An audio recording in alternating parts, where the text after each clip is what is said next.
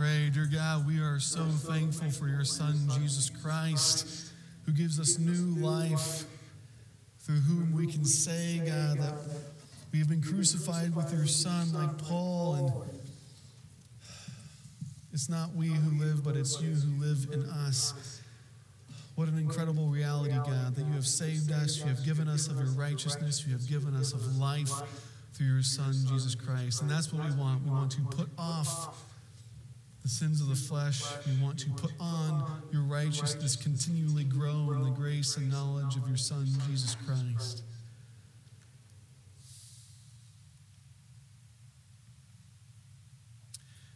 Dear God, I pray that as we walk through your word, that you would speak, that you would fill our mind and heart with what you want us to know. I pray, God, you would convict us of any and all sin. And I pray, God, you would move us to confess that sin. That you would forgive like you are faithful always to do. Forgive us of all that sin. And in response, we would love you all the more.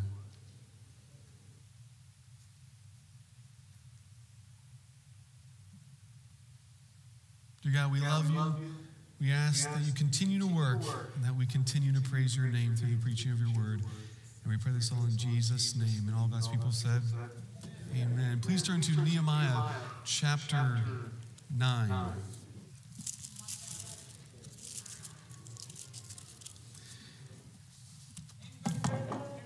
Good morning, Bill. As you're turning there, let me say this. There is a beautiful hymn called More Love to Thee, O Christ. Listen closely to the opening lyrics. It reads, more love to Thee, O Christ, more love to Thee. Hear Thou the prayer I make on bended knee. This is my earnest plea. More love, O Christ, to Thee. More love to Thee. More love to Thee. When a non-Christian is convicted of their sin, confesses their sin, and trusts in Jesus Christ as their Lord and risen Savior, what happens? The blood of Jesus Christ cleanses them from all unrighteousness. They are forgiven of all of their sin. They are rescued from the hell that they deserve. They are filled with God, the Holy Spirit. They are adopted into the family of God, and they are given everlasting life. Amen?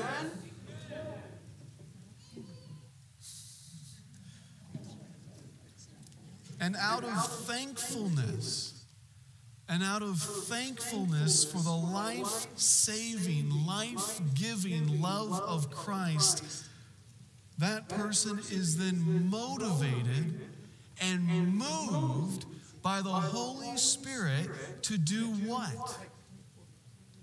Out of thankfulness for what Christ has done, they are moved and motivated to love Christ in return.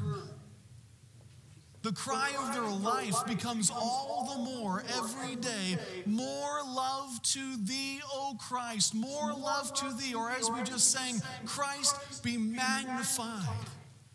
That is the result of the love of Christ. It is a changed heart that cries, more love to Thee. When a believer is convicted of their sin, when a believer is convicted of their sin, confesses their sin, and trusts in Jesus Christ to cleanse them from all their unrighteousness, they are cleansed. Amen? Gone is the guilt, the fear, and the shame that sin has brought. And in comes the all-surpassing peace, the all-surpassing rest, and the all-surpassing, all-conquering joy of the Lord. And in response to all that God has done, not to earn anything, but just to say thank you with their life, that person then does what? They experience the love of Christ, and in return, out of thankfulness, they say, I love you. I love you, God. More love to Christ, more love to thee. When a person genuinely experiences the love of Jesus, it motivates them, and they are empowered by the Holy Spirit to love Jesus in return. And what does that love for Jesus look like? What does it consist of? What does it mean to love Jesus in return? It means at least 5 things. One, it means to trust Jesus above all else. To look into his word, to see the words of Jesus and say, amen, it is so. That's what amen means. It means it is so. It is truth. Jesus, you are the way, the truth, and the life. Everything you have said and done is reality. It is truth. I trust in you and who you are and what you've done. To love Jesus is to trust him. To love Jesus in return also is to praise him above all else. To praise him above all else. In Jeremiah chapter 10, verse 6, it says, there is none like you, O Lord. Jeremiah speaking. You are great, and your name is great in might. A person who loves Jesus out of the thankfulness of their heart for all that he has done, trust Jesus, they praise Jesus, they also prioritize Jesus above everything else. Jesus said in Matthew 10:37 and 38, whoever loves father or mother more than me, Jesus, is not worthy of me. And whoever loves son or daughter more than me is not worthy of me. And whoever does not take up his cross and follow me is not worthy of me. We could recite the greatest commandment. The first and the greatest, Jesus says, is what? To love the Lord their God with all your heart, soul, mind, and strength. The person who loves God, trusts God, trusts in Jesus, praises Jesus, prioritizes Jesus, and they also desire Jesus above all else. King David said in Psalm 63:1, O God, you are my God. Earnestly I seek you. My soul thirsts for you. My flesh faints for you, as in a dry and weary land where there is no water. What did the Apostle Paul say? He said in Philippians 1:23, my desire is to depart and be with Christ, which is far better. The person who has experienced the love of Jesus Christ, their heart is changed and formed, and all they want to do is say, more love to thee, O Christ. May the life song, my life song be more love to thee. And they do that through trust, praise, prioritizing Jesus, and desiring Jesus. And the last one is obeying Jesus. Jesus said in John 14:15, if you love me, you will obey me. Jesus said in John 14:21, whoever has my commandments and keeps them is the one who loves me. 1 John 5:3 says, for this is the love of God, that we keep his commandments, and his commandments are not burdensome. When a person has experienced the love of Jesus Christ, whether it's an unbeliever becoming a believer, or a believer being forgiven, cleansed of their unrighteousness, what always happens as a result? What's a genuine sign that they have genuinely been experienced or genuinely experienced the love of Jesus? They are moved and motivated by the Holy Spirit to love Jesus in return, to live a life of love to him that trusts him, praises him, prioritizes him, desires him, and obeys him. Now, with that truth in mind, with that truth in our minds, what did we see last week in Nehemiah chapter 9? We saw the whole nation of Israel open up the sword of the Spirit, open up the Word of God. And what happened? The sword pierced their heart. They're convicted of their sin, And then they confess their sin. Look at Nehemiah chapter 9, verse 4. And they stood up in their place and read from the book of the law of the Lord, their God, for a quarter of the day. For another quarter they made confession and worshiped the Lord, their God. And then we saw last week that the rest of the chapter is the content of their confession and the content of this praise. And what are we going to see this week? We're going to see the people of God, out of thankfulness for his love, out of thankfulness for his mercy, out of thankfulness for his abundant grace that he has continually showered upon them, and his forgiveness, we're going to see them do what? They've experienced the love of Christ, and now they're going to love God. They're going to love him. Out of thankfulness, they're going to love him in return. They, as we'll see later in the text, what are they going to do? They're going to make a commitment. They're going to sign a document. The whole nation's going to gather behind this. They're going to make a love commitment to God. Specifically, they are going to love God or strive to love God by obeying every law, by obeying every detail. Not to earn anything, but because they have received grace, they love God in return. First, we see the signers of this covenant. Look at verse 38 of chapter 9. Verse 38 of chapter 9. The signers of this love commitment. Because of all of this, because of the grace and mercy extended to them, because they are the redeemed people of God, forgiven of their sin, because of all of this, we make a firm covenant in writing. On the sealed document are the names of the princes, our Levites, and our priests. So the people of God have been convicted of their sin. They've confessed their sin. They've been graciously cleansed of their sin because God is always faithful and just to forgive all of those who confess. And here they're signing the text says, firm covenant, a serious commitment, as we'll see later, to love God through obedience. To love God in return. Then starting in chapter 10, verse 1, it begins to list all of the names.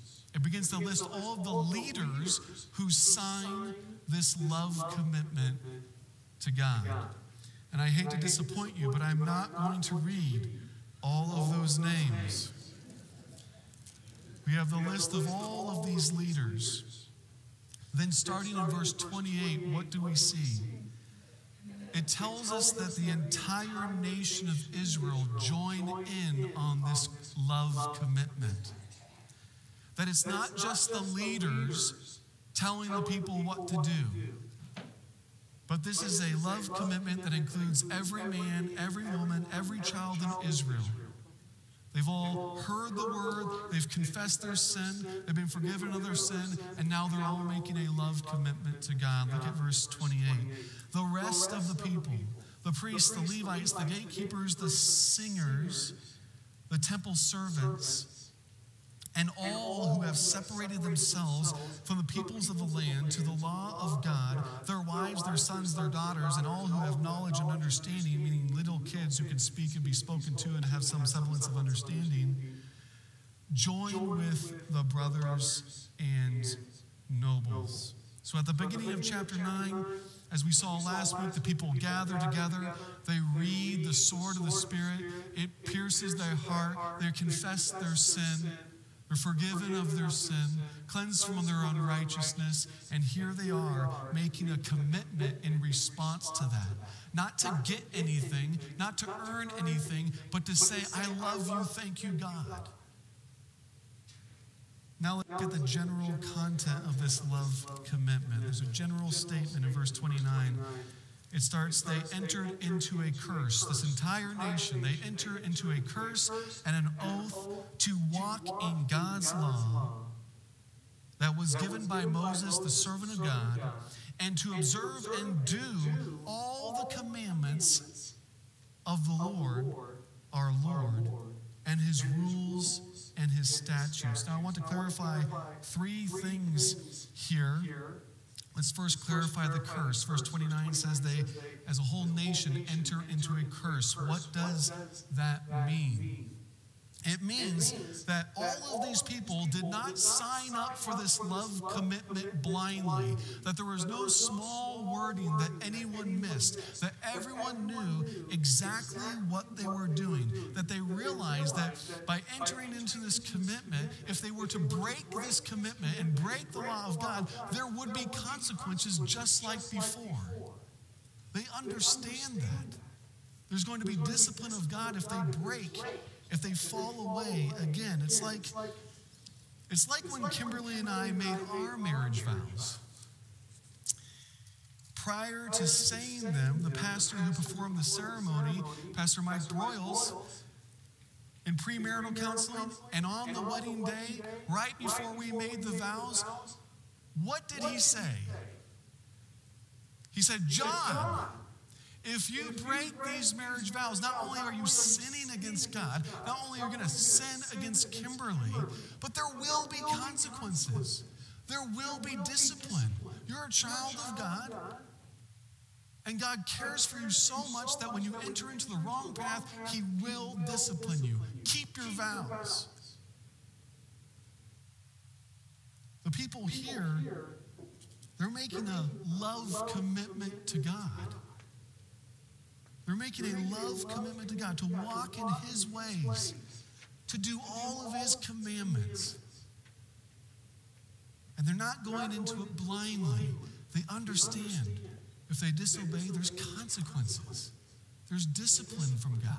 Not because God is so evil, but because God is so loving, just, and good, that he will bring those who fall astray back. So with that clarified, now let's clarify another aspect of this commitment. This is not work for salvation. The next one we're going to clarify is this is not legalism. Let's start with the first. This is not work for salvation. In other words, theologically, this is not a covenant of works. This is not the Israelites saying, if we obey, we'll earn God's favor. Or if we obey, we'll pay for our sins. Or if we obey, we're going to get into heaven. No. They've already been. Remember what happened in chapter 9. They've already been convicted. They've already been, or already confessed, and they've already been forgiven. They are the people of God. So it's out of thankfulness. It's saying, this is who we are. This is what you made us. This is the grace and mercy you've given us. We want to love you in return. We want to love you the way you tell us to love you. By following your commands. By seeking to obey you in everything. So this is not a covenant of works, as in working for one's salvation. You could call this a covenant of thanksgiving. Because of your grace and mercy, I want to live for you in every way. This is not legalistic. These people here, wanting to obey every part of God's law, wanting to do everything in it to the utmost degree, that is not legalistic. Some have a tendency to think that a commitment to obedience, that striving to obey, that an all-out determination, independence on the Holy Spirit to follow every word of God is somehow legalistic. It's not. A person with this mindset might say we should just rest in our salvation and not strive to firmly commit to obeying our Savior every day. Just rest in your salvation. Don't feel the need to obey. That is garbage. Let me say it this way. Kimberly and I, we are married. Just imagine if I said to her, Kimberly, we're married. I'm going to rest in that. I'm going to rest in our marriage. And as a result, I feel no need to strive in any way to love you more and more.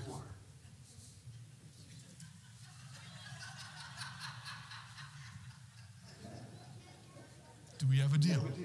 No. You realize this, what I should be saying is, Kimberly, because we're married, Because you lowered yourself and married me.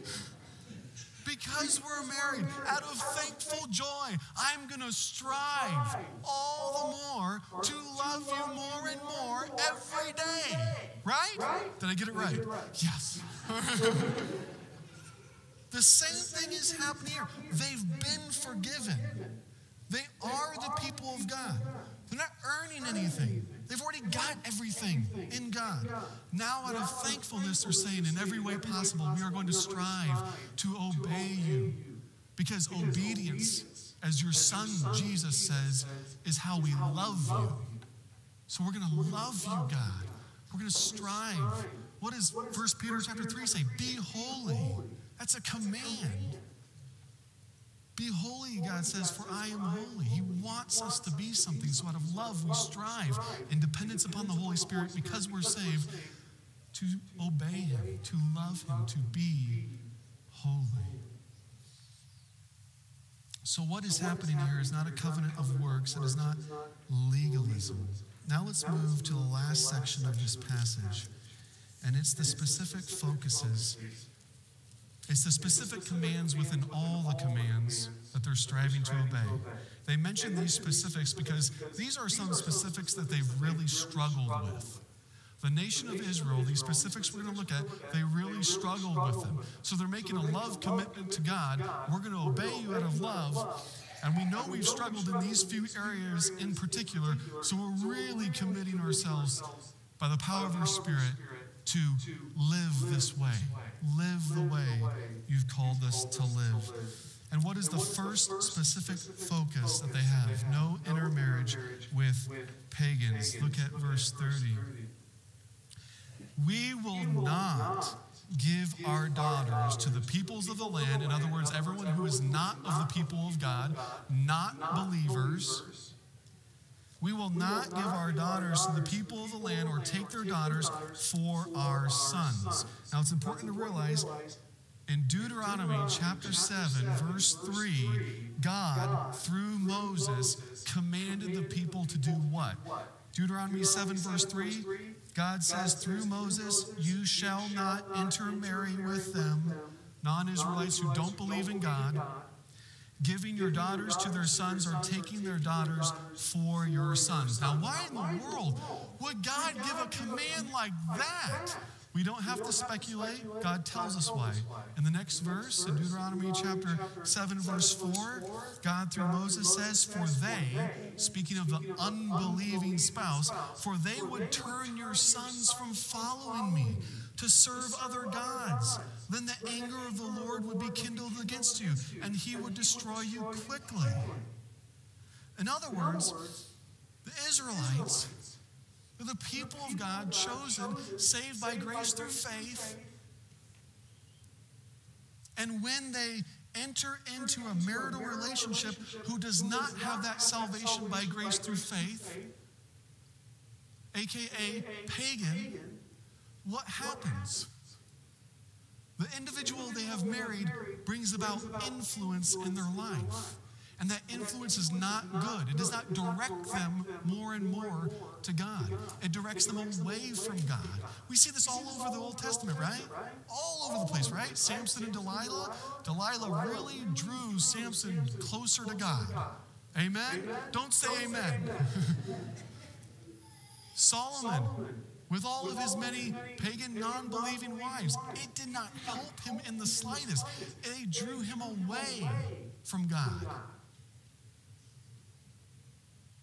So God has told the Israelites, hey, not because I am a killjoy, but to protect you from going astray, don't marry outside the people of God. You've seen already, and here are the people, what are they doing?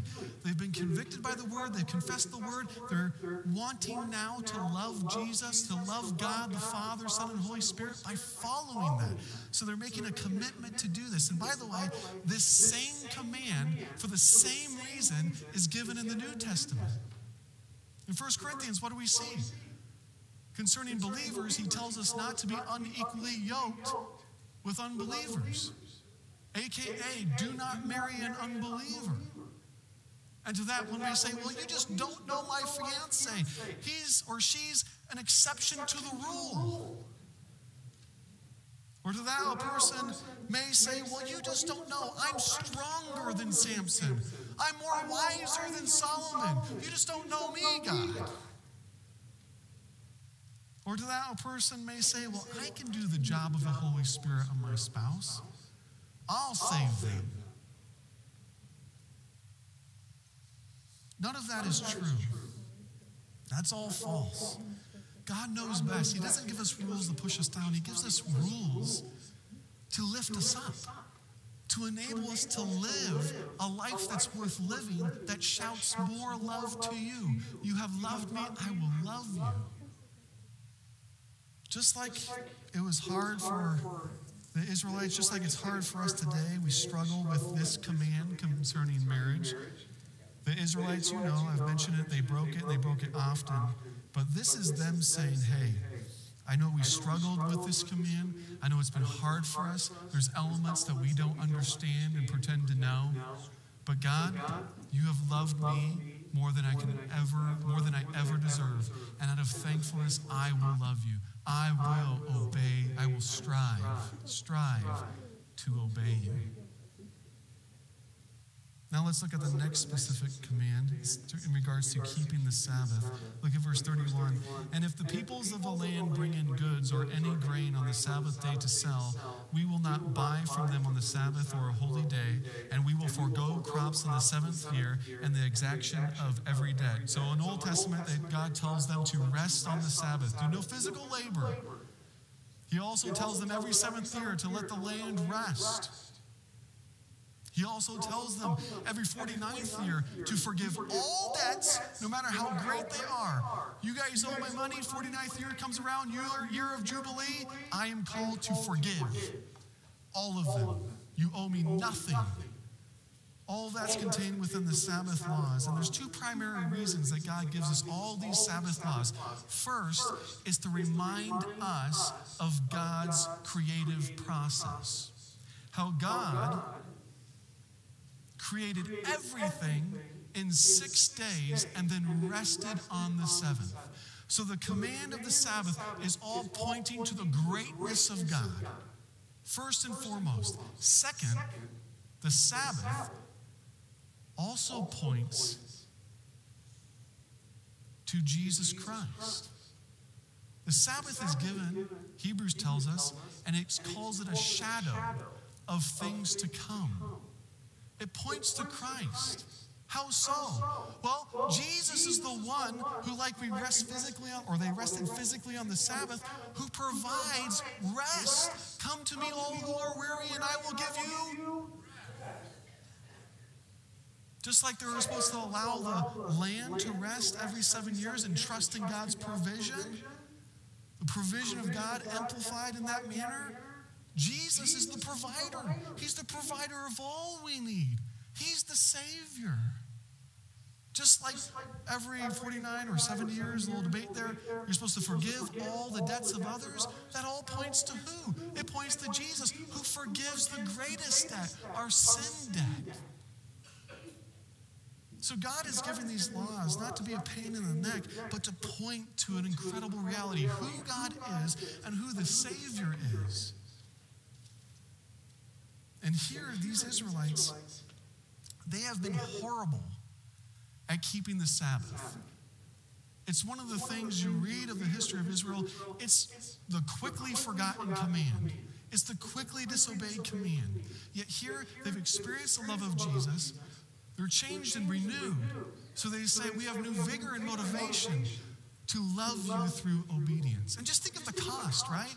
They're losing a day of work to their competition every week. They're losing a year of crop every 7 years. They're losing the exaction of debt. They're losing, right? There's a cost to obeying these things, but they say it doesn't matter. God, you have loved us. We want to love you in the way in which you told us to love you. The last one we have here is to give to the Lord's work. And they do this in varying ways. The last specific focus, look at verse 32. We also take on ourselves the obligation to give yearly a third part of a shekel for the service of the house of our God, for the showbread, the regular grain offering, the regular burnt offerings, the Sabbaths, the new moons, the appointed feasts, the holy things, and the sin offerings to make atonement for Israel and for the work of the house of the Lord. Then in verse 32, it talks about the wood offerings. Then in verses 35 through 39, it talks about the first fruit offerings, that they're all committing themselves to giving. Look at the last line of the chapter. It says, we will not neglect the house of God. The house of Israel was famous for neglecting the house of God. Yet here they've been convicted, they've confessed, they've been forgiven, and out of thankfulness they say, we are going to strive. We are going to strive to obey. Because you first loved us, we will love you in return, God. So we've seen the signers of the commitment. We've seen the general content. And we've looked at some specifics that they struggle with, that they're really focusing in on. Application number one, in light of what we've seen in God's word, get into the sword of the Spirit. The sword of the Spirit is God's word. It is what has pricked these people's heart. It is what has convicted them. It is what the Holy Spirit has utilized to enable them to confess and then be inspired and moved to live according to God's word. And we need to take an example from them, take a hint from them, and say, we get into the sword of the Spirit. Because we know his word, like in this text, does not return void. It always produces. So the encouragement for us today, as we see, is get into the sword of the Spirit. And lastly, like we see these people, we need to love Jesus by obeying Jesus. Love Jesus by obeying Jesus. Not to earn anything, because we can't. Not to pay for sins, because we can't. But to say thank you unto God like he deserves. Like he is worthy of. I want to read a poem. It's going to be on the screen. It shouts this truth. It really struck me this week. It says, oh, the bitter shame and sorrow that a time could ever be when I let the Savior's pity plead in vain and privately answered all of self, not to thee. Yet he found me, I beheld, bleeding on the accursed tree, heard him pray, forgive them, Father, and some wistful heart, and my wistful heart said faintly, some of self and some of thee. Day by day, his tender mercy, healing, helping, full and free, sweet and strong, and so patient, brought me lower, while I whispered less of self and more of thee. Higher than the highest heavens, deeper than the deepest sea, Lord, thou or thy love at last hath conquered. Grant me now my supplication, none of self and all of thee. That's what's happening in this passage. These people have seen their sin, been convicted and confessed, and they're saying none of self, all of thee, all to thee. More love to thee, O Christ, more love to thee. And this is something we need to strive. You know,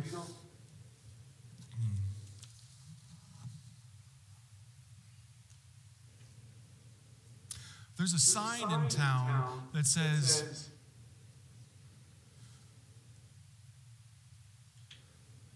be yourself with Jesus.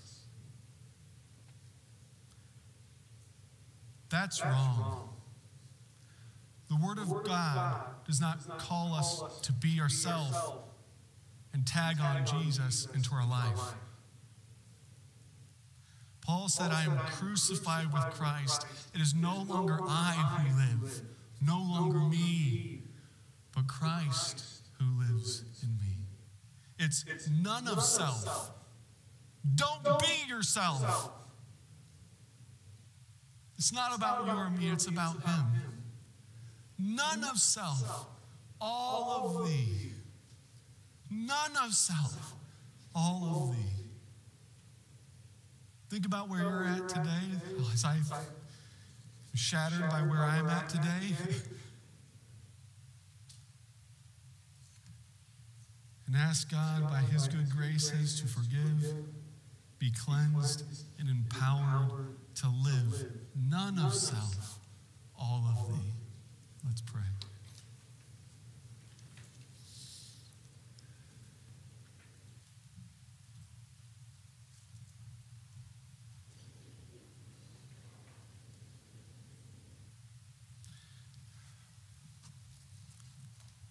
God, thank you for loving us when we were unlovable, and then making us new and empowering us through your Holy Spirit to love you in return.